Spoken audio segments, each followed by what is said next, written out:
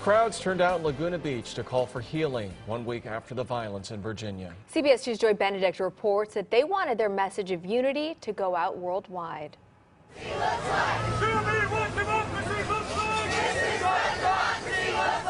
Standing just feet from the Pacific, demonstrators in Laguna Beach hope to be loud enough to reach those oceans away.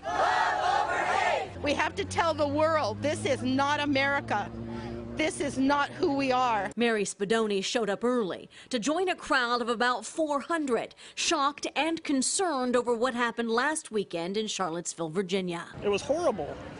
It was a stain on our country. I got a lump in my throat, and I said, how can this be the America that I live in? For most here, this isn't their first protest. I marched in the 60s, and I never thought I'd be 40 years later doing this again. But the last few months have struck a chord that motivated even the seasoned once again. I want to resist till I die. Margaret Hofeler is 91. This is much worse than ever before. I've never been in a situation like this. Why do you say that? Well, people were not so full of hate.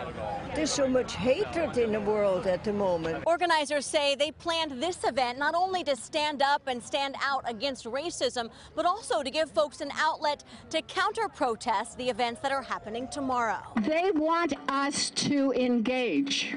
They want to fight.